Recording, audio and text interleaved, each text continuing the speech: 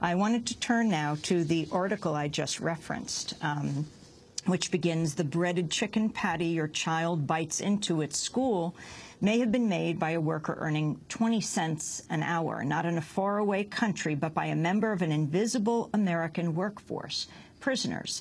Mike Elk is our next guest. He's a contributing editor to The Nation magazine, has done this expose with Bob Sloan in The Nation. Welcome to Democracy Now! Continue on this story. So by far one of the most perverse effects that ALEC has had on American society is the dramatic increase in the amount of prisoners incarcerated in this country. In 1980, there were only 500,000 people incarcerated in this country. Now that number has quadrupled to nearly 2.4 million. 1 out of every 100 American adults is in prison, the majority of them for nonviolent drug offenses.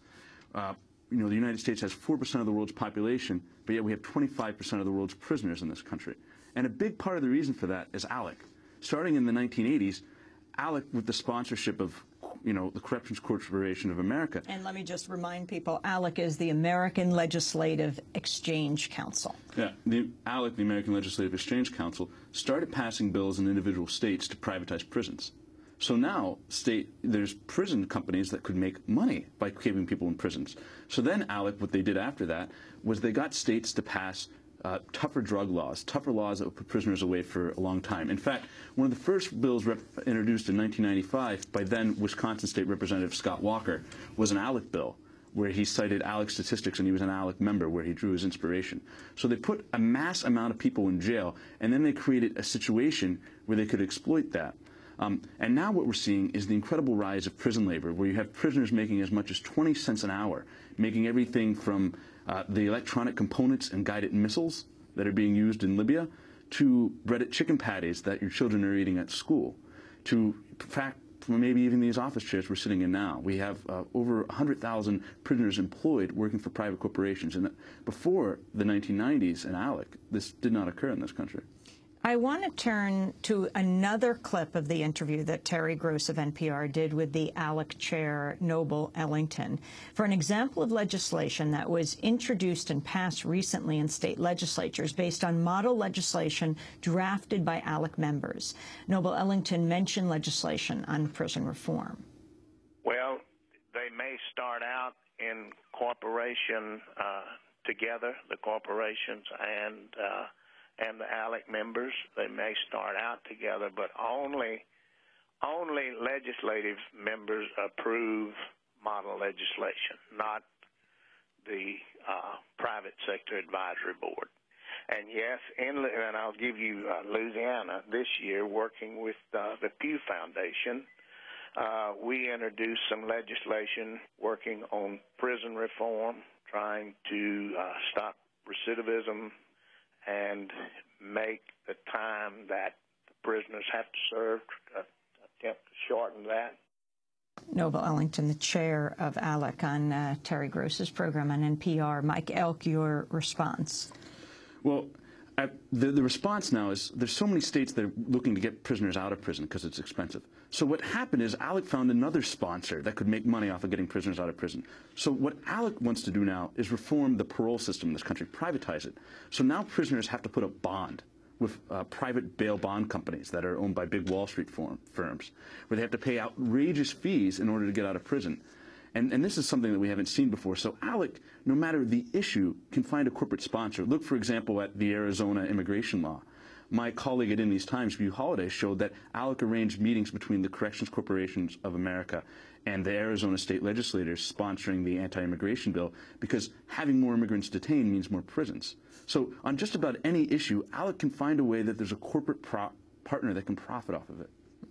If you were at the conference in New Orleans right now, what would you be asking? I would be asking, why are so many corporations, turning to prison labor of all things? It's become incredible in this country. You see so many corporations now that going to China isn't cheap enough anymore. It's expensive to ship stuff across the sea. So they're coming to the only source of labor that isn't more expensive than China, which is U.S. prison population. Why are they doing that? Why is ALEC keeping so many people in prison that could be do something more productive? We spend $60 billion a year in this country keeping people in prison, and having a captive labor workforce that corporations can profit from is just going to make it tougher to have prison reform in this country. Finally, the issue of prison labor versus union labor. Well, as we saw already in Wisconsin, you see now prison labor replacing, unionized public workers, where the prison labor, working in road crews in Racine, Wisconsin, is not getting paid anything. So we're seeing that come in. We're seeing factories close down in this country that were employing unionized prison labor, and instead we're now shifting to prison labor. For instance, in the state of Florida, the largest printing company is Prison Industries.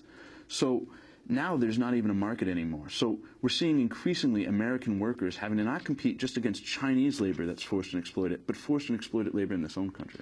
Finally, we have to break, and then we're going to go back to another story in New Orleans. But we've just been talking about the processing of meat. Talk about the story from 2005 around prisoners and meat. My co-author, Bob Sloan, who's an ex-offender who actually worked in prison industries and has dedicated his life to unveiling, the tragedy of prison industries, showed how ATL Industries back in 2005 had 14 million pounds of beef that they knew was infected with rat feces. Now, many people raised the alarms, and they were even trying to pressure ATL Industries to recall the beef. However, the USDA won't let them recall the beef, even through a voluntary recall, because they didn't want to draw attention to how much meat and how many other products in this country are being made by prison labor.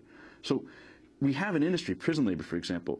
In 95, the U.S. government passed a law, the federal government, that now the regulating body for prison industries is not the Department of Justice, but the National Corrections Industries Association. This is sort of like turning over bank regulation to the American Bankers Association. So we're seeing an industry that's basically completely unregulated and poses a great threat, not just to American workers, but to the mouths and health of, American children and adults.